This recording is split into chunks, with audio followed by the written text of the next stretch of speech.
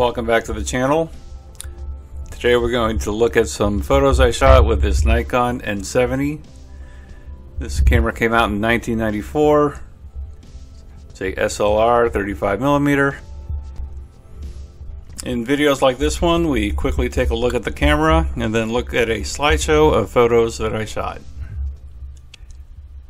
One thing that was hard to figure out was it did not have a function dial like most cameras do. Even DSLRs today have a function dial. Instead it has this LCD screen, and you toggle back and forth with a function button and a set button, and you go back and forth through the menu to choose your settings. The shutter release button was very sensitive, so I quickly lost a few photos by accidentally depressing that. Other than that, the camera handled fairly well once I figured out the function and command controls.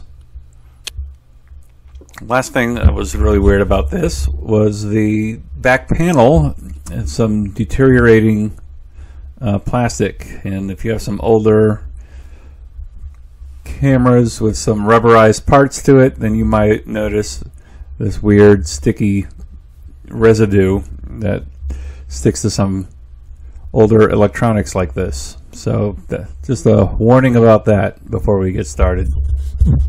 And now we're going to take a look at some photos with the Nikon N70.